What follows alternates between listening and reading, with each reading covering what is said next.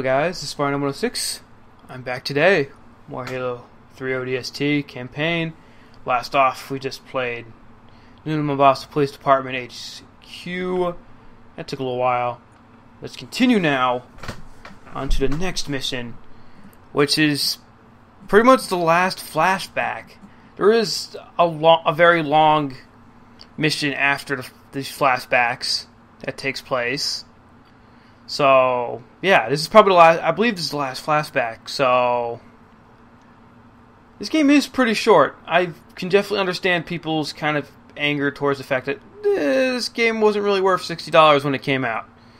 Yes, I understand that. And the fact is, most dedicated Halo players who would have bought this game probably already bought all the DLC, which came with this disc, so it was kind of useless in that aspect.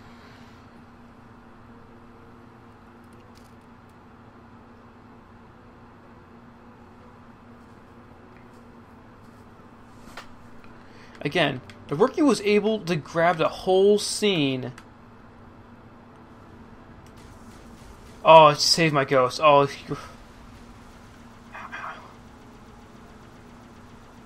I can't believe the rookie was able to, figure out what happened just by looking at the sniper. I was like, well, they obviously sniped all these people, and there was definitely an epic battle scene right here involving lock-on rocket launchers.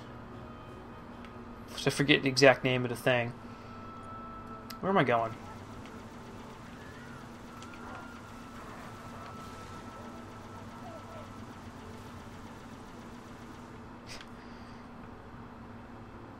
Again, this is the Pike of Halo. This is the Pike of Halo 3, the Ghost.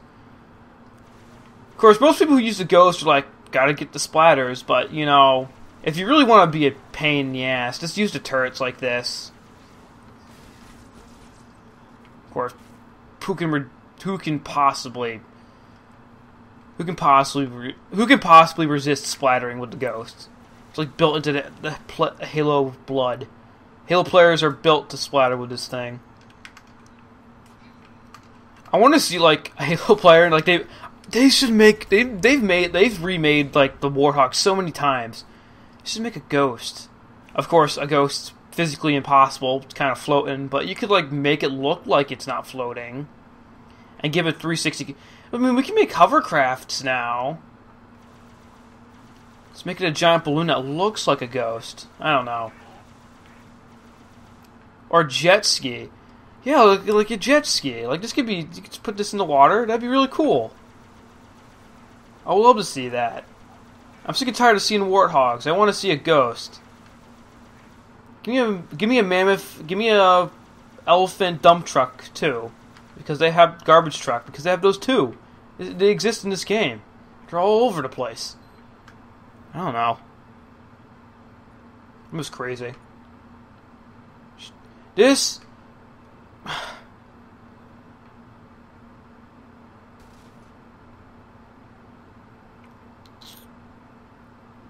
Jeez.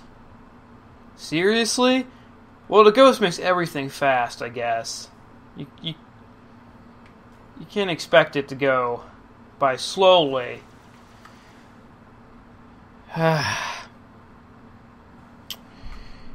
Sometimes...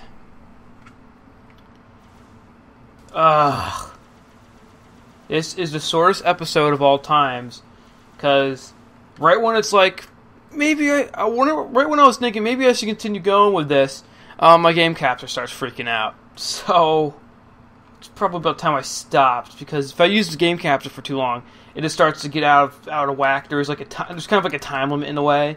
I have to reset my computer to continue recording, which is awful. But you gotta live with these. So great. This is gonna be the easiest video to edit ever. Like, seriously. Ugh. Well, keep my ghost. Give me a moment. Let me just get the jet ski idea around this thing. We should just contemplate jet skis and ghosts put together to make the ultimate real-life ghost. Could I see it?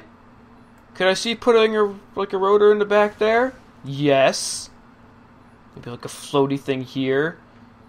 You can probably put them here too. Maybe, I don't know. I don't know how jet skis work. I'm not a scientist. I don't know how jet skis work. Speedboats. I don't know. You can never just hold on to here, and you can have like the pedals like here.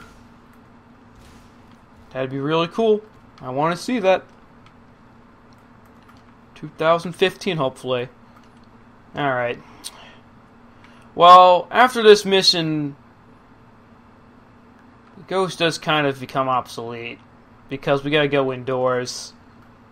So, since it's a short episode, and anybody who dares watch this thing, then, yeah. Like and favorite, enjoyed, subscribe, become a Spartan today. Oh, God. Auto Titan versus Auto Titan. Who will win? I want to see it. Oh. What? Get off me. Fat Joe. You don't put your hands on Fat Joe. No. You get your hands away from Fat Joe.